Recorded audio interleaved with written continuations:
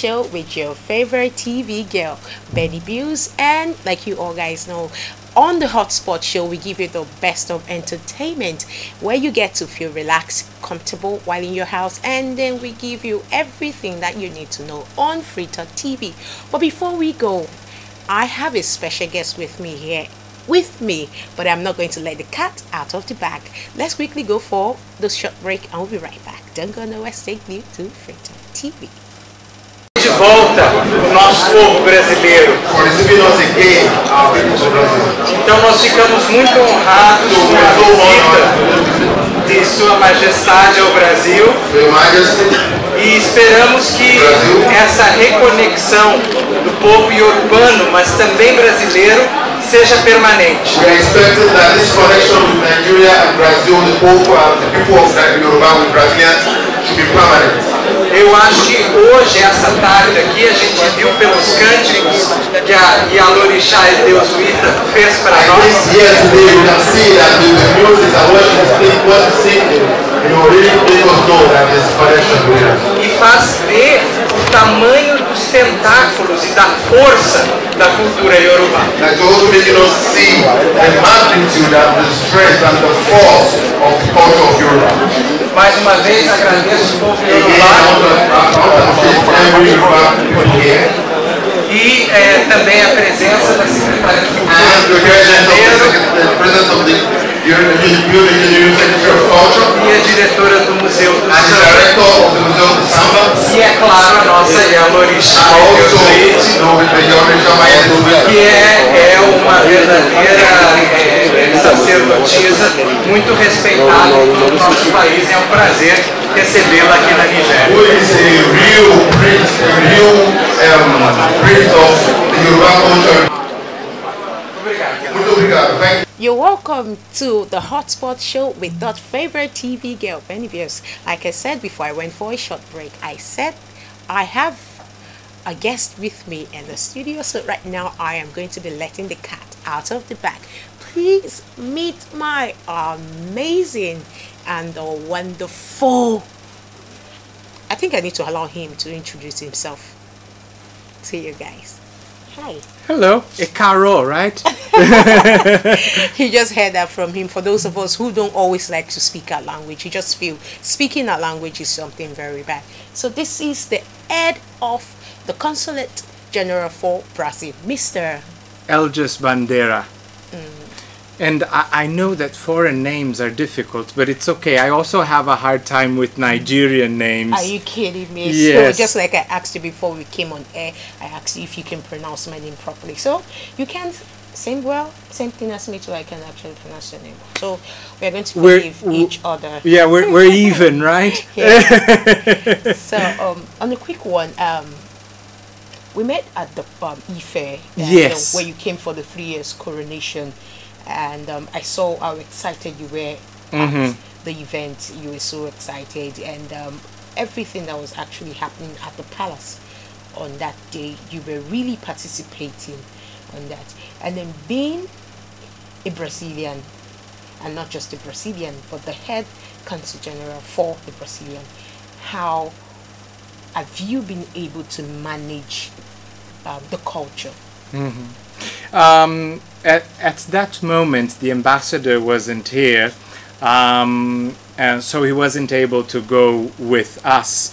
So it was an honor for me to represent Brazil at that event when the Oni was welcoming the Brazilians who have Yoruba heritage and who have lost contact with the source of that culture, which is Nigeria, of course.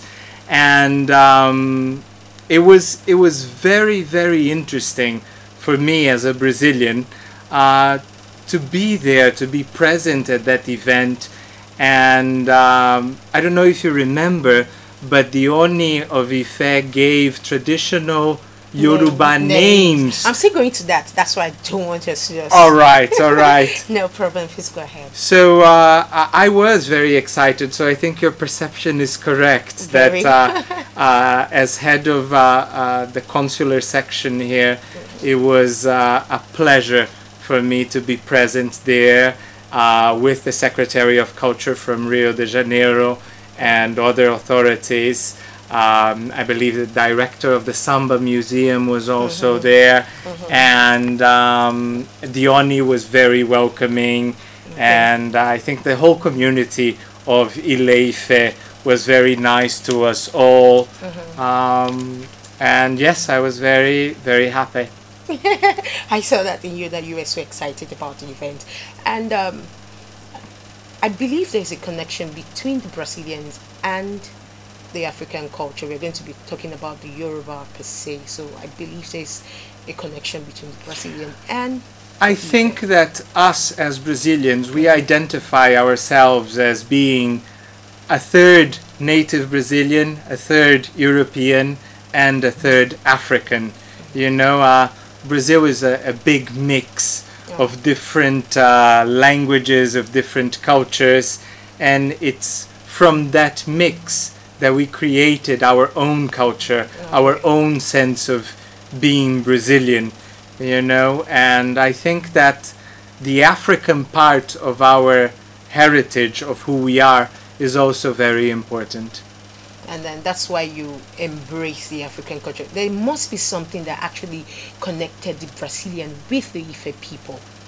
Yes, I think that to this day, the Yoruba culture especially is alive in Brazil. Yes. You know, to this day, if you go to Brazil, you can still see Ifa temples.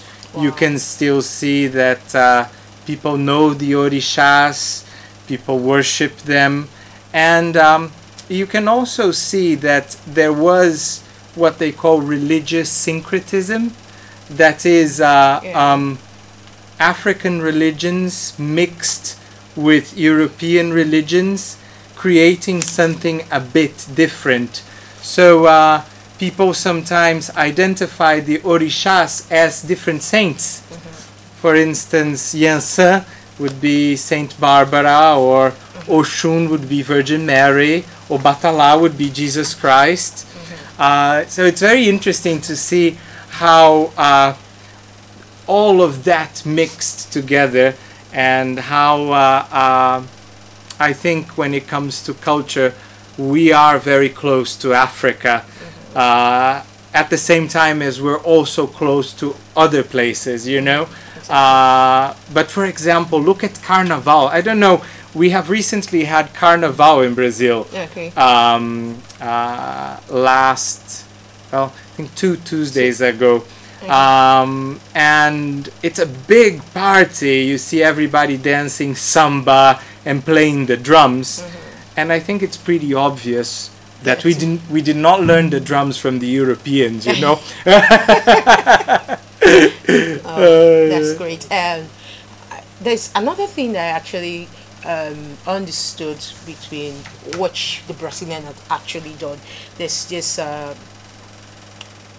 the Brazilians are actually learning, not actually learning, they started studying the Yoruba tradition, the culture,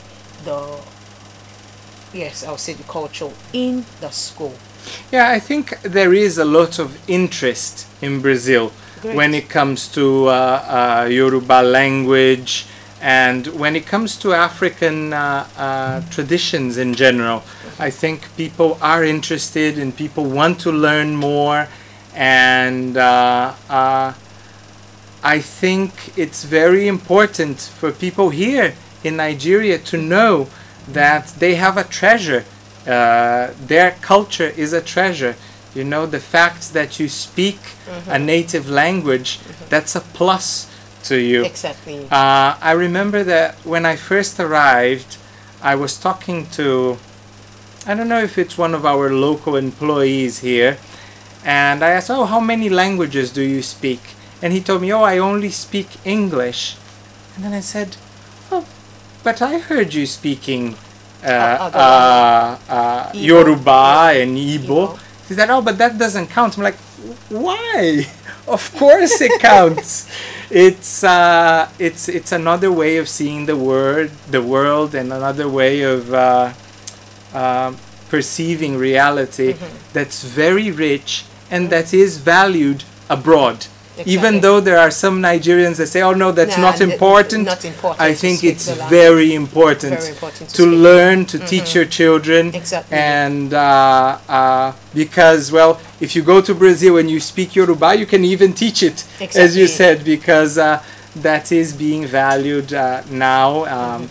And it was recognized as part of our heritage, too, as part of our of what identifies us as Brazilians. Okay. In terms of the teaching in Brazil, how effective has it been? Has it been something that's very easy? Has it been something that's been very difficult for the people of Brazilian to go to the school to learn? It's not mandatory to learn Yoruba. And I still feel that it's very difficult to find teachers and people who really know how to speak it and who can work more on that. I think I should come along, and maybe you just tell the people over there that you have someone who can come teach the people. Oh, sure. All right, guys, I will steal her from you. She'll come to Brazil and teach us more Yoruba. All right? So just take I don't know if they will let me, eh? Of course they will. So it's just that the people, you don't get people who can speak the language to come teach the people of Brazil. And another thing is this: do the Brazilian actually have this interest to come learn or want to learn the language? I think so. Of course, you have to understand that us in Brazil, we speak Portuguese. Okay. There are some other languages in the country, but they're very restricted to some different areas. Like, we still have a very small native Brazilian population. We also have some other immigrants in different areas that have preserved their language. But of course, when people go to school, they want to learn English. Exactly. And I think it's very important to learn English in order to communicate with the rest of the world. We also have Spanish, which is the language of our neighbors. Brazil is the only Portuguese-speaking country in the Americas. Exactly. And here in Africa, you also have Guinea-Bissau, Angola, Cape Verde, Mozambique. But over there in the American continent, we only have Brazil. So I think that, of course, the first language that people want to learn, besides Portuguese, is English and Spanish. But then, you know, as you deepen your knowledge and to learn more, I think Yoruba is one of them. And especially the people that have some African blood and the people who follow the Ifa tradition in Brazil, of course, for them, it's very rewarding to learn Yoruba, because they continue to speak and sing in Yoruba to this day, and sometimes they don't even understand exactly what they are singing. You know, like the Catholics in the past, when they used to say the Mass in Latin, and they didn't understand very well they what... just speak and then they respond back. Exactly. So I think that for these people, it's being a very rewarding experience to learn Yoruba. Thing called Ifa, they feel it is not a good thing. You just want to worship something that is not actually God. It's just an image. So how effective is that? Because oh no, it's very big in Brazil. In Brazil, we have the Ifa influence in different religions, and of course some of them are closer to Ifa. Some of them have mixed with local traditions. We have Candomblé, we have Umbanda, and we have other denominations also that drink from that source, you know. But the Orishas are very well known in Brazil, and I think very few people will not know that the Brazilian actually have a connection and believe in that. Yeah, tradition. I think that very few people will not know that Iemanjá is the goddess of the sea, or that Oshun is the goddess of sweet water, of the rivers. I think it's very popular, especially in the states of Bahia and Rio de Janeiro. Okay. And we were there with the Oni of Ife, and you know that in his last trip to Brazil, he declared Salvador the capital, the Yoruba capital of the Americas. I think he said that at the palace last time. Yes, yes. And I think that the state of Bahia, where Salvador is, that has received a lot of Yoruba influence, and over there you can still see that the Ifa tradition is alive and kicking. And then the final question is this: a lot of Nigerian people who want to actually come to Brazil have been opportune to have a conversation with some people who actually read Yoruba language from the school, actually graduated from, they finished reading Yoruba course, and they keep asking them, what do you want to do after this? Because you're studying Yoruba and that's not a good course. We have lawyers, we have bankers, we have amazing courses that you can study. And then why are you doing Yoruba? What do you want to do with Yoruba at the end of the day? So for people like that who have actually took their time, 4 years in school, and then actually went to go study that language, and now they want to move to Brazil because they believe and they know the major research that Brazilians do, they embrace rather the Yoruba language, culture and heritage. Now they want to go to Brazil. How would they get the necessary papers, document to make things easy for them? Because someone said he tried and then he was bounced back. So since you're the head of consular section, of course. So I think that the first thing that people need to know is they need to understand, or they need to come here with what's the objective of their trip. Okay. If they're going for a short trip just to visit, or they're going to participate in a seminar, or if they're going to study for a short period of time, less than 3 months, they can apply for a visitor's visa. All right? If they're going for more time, then they have to apply for a temporary visa, and we have different temporary visas. We have a work visa, which is the temporary visa 5, and for a work visa, it's the company that hires you in Brazil that does all the process. The person just comes here with their approval letters and all. Yeah, with their passport and their online form filled out, and we print their visas. And then we also have the student visas. Of course, some of these students, some of these people who study Yoruba here, they do their graduation here, and then maybe they want to do a master's or a doctorate in linguistics or in teaching in Brazil. They're welcome to do that. We offer scholarships every year for graduation courses, for masters and for doctorates.